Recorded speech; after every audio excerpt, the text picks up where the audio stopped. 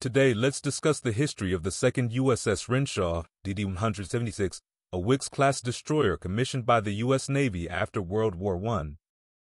Named in honor of William B. Renshaw, this vessel was laid down by Union Iron Works in San Francisco on May 8, 1918. It was launched on September 21, 1918, with Mrs. Frank Johnson as the sponsor, and officially commissioned on July 31, 1919. Assigned to the destroyer force of the Pacific Fleet, Renshaw began its service in Monterey Bay and later moved to San Diego on September 16, 1919. During its service, the ship engaged in routine target practice, patrols, and dispatch duties. It also conducted a reconnaissance mission in Hawaii from March to April 1920 and underwent an overhaul at Puget Sound Navy Yard from December 1920 to April 1921.